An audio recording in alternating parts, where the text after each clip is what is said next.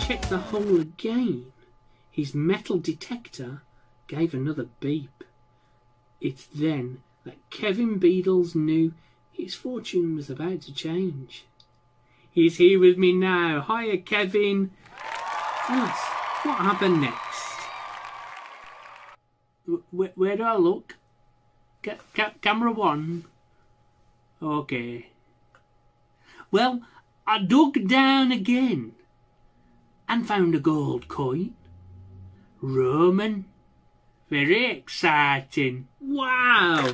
And Kevin ended up unearthing around 300 silver and gold Roman coins. How much was he worth again? Yes, in the region of a whopping £1 million. Isn't that right, Kev?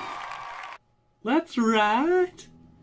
They were purchased by the British Museum.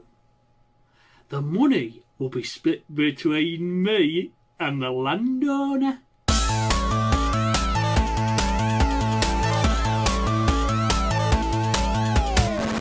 Tornado.